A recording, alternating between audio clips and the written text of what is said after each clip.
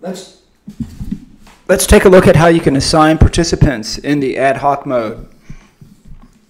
I'm on version 16.0, so I have an image for both my slider background and also for my broadcast background. Now, the example I'm going to use for the breakout session is a math class. There are a total of 5 breakout groups, but I am just going to choose 3. We will, a couple points I'm going to bring out along the way are that this choose course and number of breakouts is very important because that determines the number of breakout rooms you'll see in the assign section. So if I choose 5 here, I'll see 5 or 3 or 1. I'll show you that. The second point I want to bring out is your main room needs to be in sync in order to see all your students, Let's go through an example. So everything looks good, and I'm going to start the class because I have everything lined up.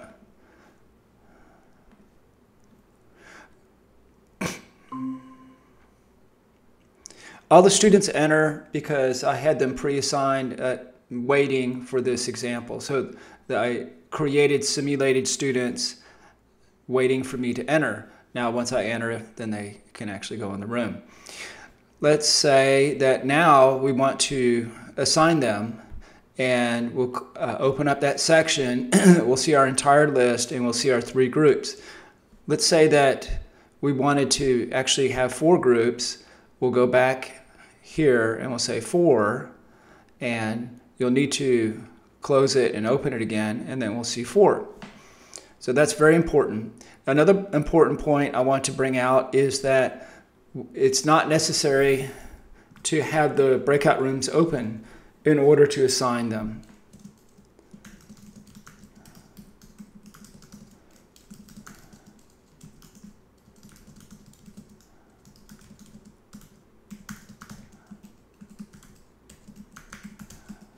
In this example here, the only room I have open is the main room, but I'm still able to see all these breakouts. Let's read the first part of this section. It says, please note that in Google Meet, students cannot be pushed into breakout rooms. Students must voluntarily enter the breakout rooms by clicking on the links you provided in the chat. What that means is, after we assign them here, and we could move them around and so on, they're not automatically moved into those rooms. I know it's very natural to look at this list and say, well, why aren't they in those rooms yet? And the reason why is what I just explained right here. They have to actually click on a link to enter the room. Now, we actually haven't even opened the room yet, but we're ready. So we'll go ahead and open the breakout rooms, and we're going to go with 4. So we'll say here, open the breakouts.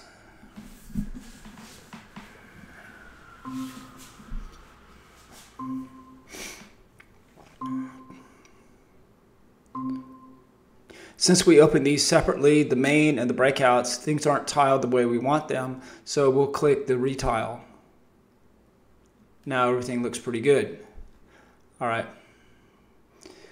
Let's move along, and we will say, you can close things down as you finish them.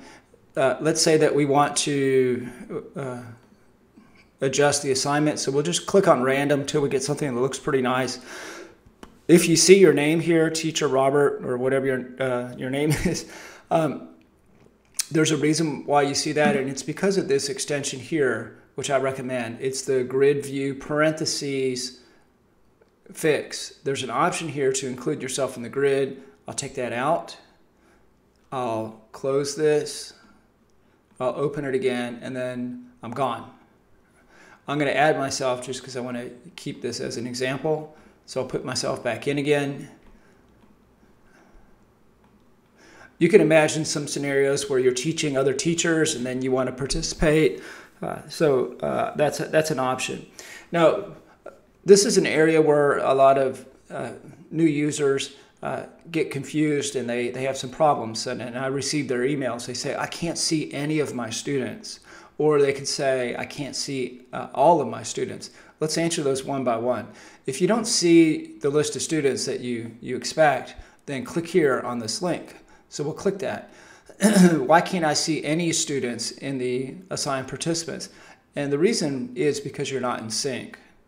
If you're not in sync, then that means the extension doesn't know about this room, this main room. So there's no way that your students would be listed. So we have to make sure that you are in sync. One way to know that you're in sync is if you see on this tab the name of your main room, which typically is going to be main. If you do not see that, if you see something else like main dash or meet dash and then some kind of code, that's a pretty good sign that you are not in sync. Let me show you how you can get back in sync if you're out of how you can get in sync if you're out of sync. So the first option is to refresh both the control panel and the main window. That could help. The option number 2 is to close everything down and start back up again. I know that sounds pretty radical, but it's not that big a deal. Google Meet is pretty flexible. It's pretty stable. If you close down your window, the students still remain.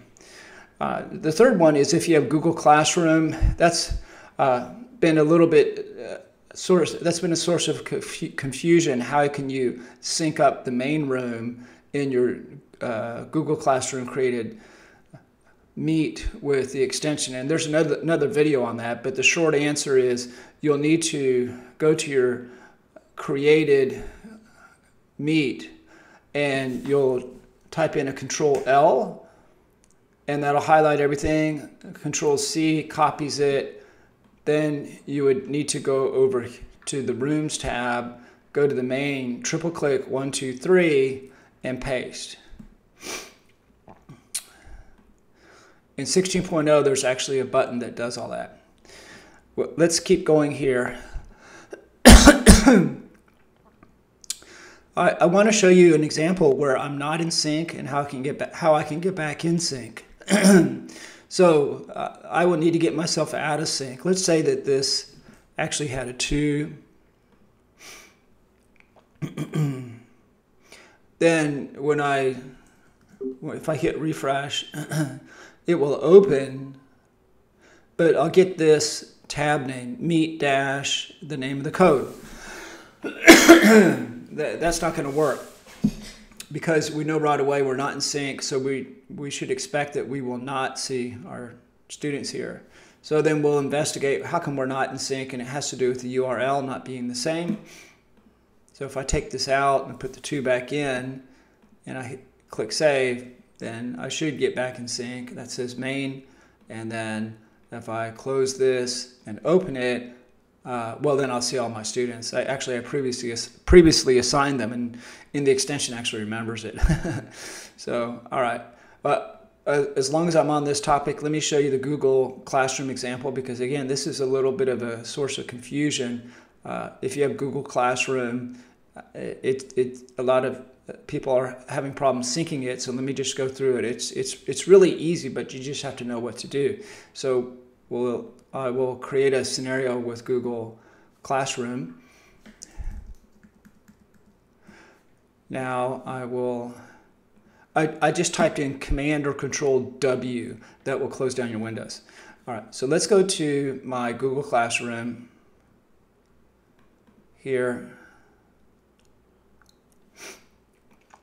I'm going to pretend this is a math class. All right, say I'm teaching math because on my extension I'm using a math example. So let's just say this is my math class. And let's just say that I open it using this lookup link. I'm calling this a lookup link because it's meetgoogle.com lookup, and then it's got a code after it. It's different than this code, but we'll click on this and we'll open it.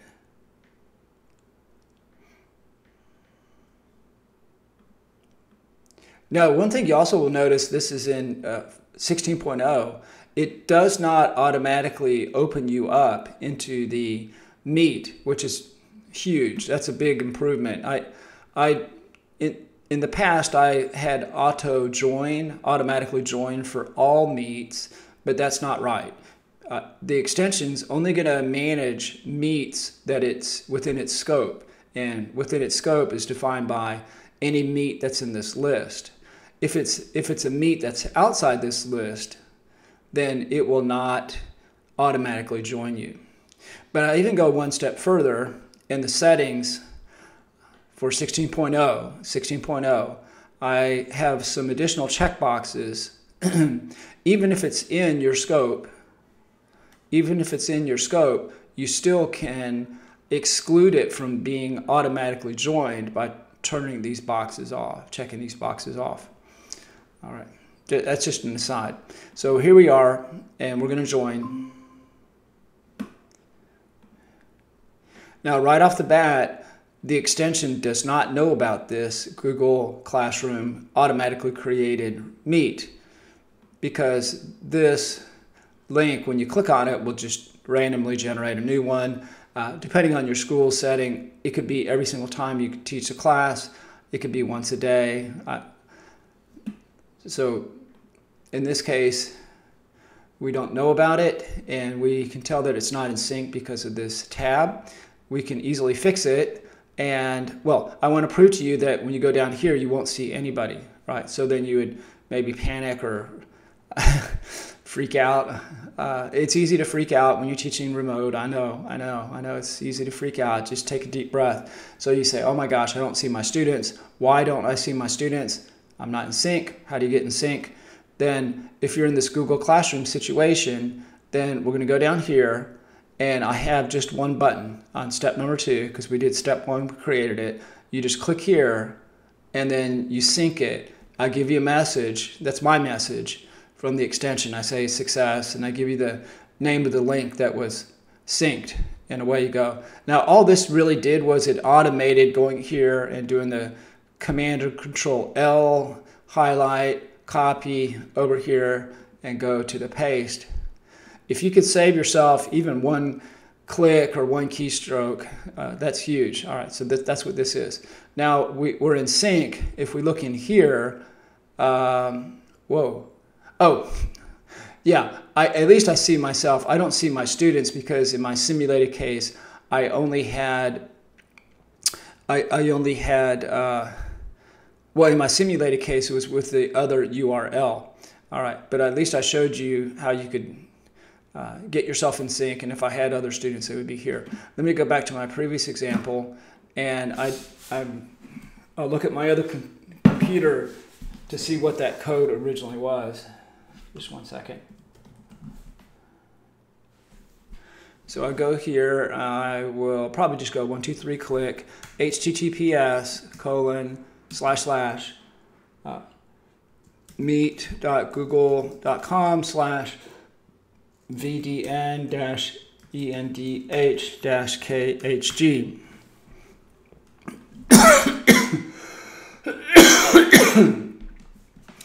Okay, great. And now I need to close that down. So let's start over again. We had the main room.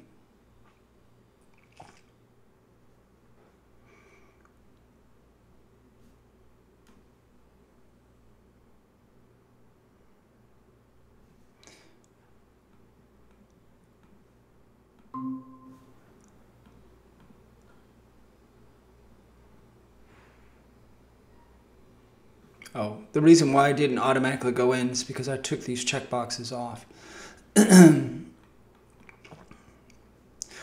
Okay, so we're in the main room, and we will see our students. They're all in there. All right. Now everybody's assigned, and we're ready to go ahead and group them, do the next step. The next step is to click here, and then you will see your breakout room links, and you will also see your assigned students. To make this work, the students need 2 pieces of information. They need to know what group they're in. We have that here. They also need to know for that group, say group 1, 2, 3, 4, what is my link? So we just follow the instructions. We click here, we go here, and we hit paste. We click here, and we paste it. Away you go. This is all you need, and then the students will see their link, and then they'll click on it, and they'll automatically go in. Let me handle one other situation that arises separately from why can't I see any students. The other question is, why can't I see all my students? Let's look at the documentation. So there's two. Why can't I see any of my students? And the next one is, why can't I see all of them? And that has to do with the display in the main room. This extension works on the basis of what you see is what you get, because I need to see the students in order to read them out. Now, the display is in two different places. If you are using just regular Google Meet with no grid view extension, then you'll need to go here to the layout and make sure that you're on the tiled mode. Now, the tiled mode only works, I'm turning off this extension, that only works for up to 16 students, which I do have. I have less than 16 students, so that will work. Let me go out and in again. Everybody's still there. If I have more than 16 students, I can't see anything beyond 16. So in that case, you'll need to install this extension. I'll click it. If you see the cross slash, that means it is deactivated. So I'm going to activate it. All right, there you go. I have all that documented right here. It's in the next section. Why can't I see all my students? And it's because of the display. This just goes over what I showed you here. To install this additional grid view parentheses fix, you click on this button, this link, and it will take you right to it, and you can download it. All right. I've had good luck with this one, the parentheses fix, so that's why I recommend it. All right, so we went over this, assign breakouts ad hoc. What did we learn? We learned that basically a couple things. Number one, this number really matters. Whatever number this is, that will determine the number of breakout rooms you have. If I change this to 5, if I go out and go back in again, I'll see a 5th room. And then I could actually randomly assign around that. Oh, to move students around, you single click and you drag. Single click and drag. Single click and drag their name. Single click and drag. If you want to exclude them from the random sort, just single click all by itself, and then that's a toggle to turn them exclude or not exclude. If it's excluded, that means the very next time you hit random, it'll go over here. Now, let's just say that you had the students the way you wanted it, and you realize, oh, I'm in here. You can actually click and hold and drag yourself over to the left, and then you're fine. What else did I want to cover? So this is important. You don't have to have the rooms open before you assign. It's very important that you're in sync in order to see all your students. This will help you determine if you're in sync. I went through the Google Classroom example of getting the Google Classroom automatically generated Meet in sync as of 16.0. You do that by clicking on this button right here. Alternatively, you could do it the old school way of copying and pasting the URL. That's it. So good luck with this. And let's move on to the next help video.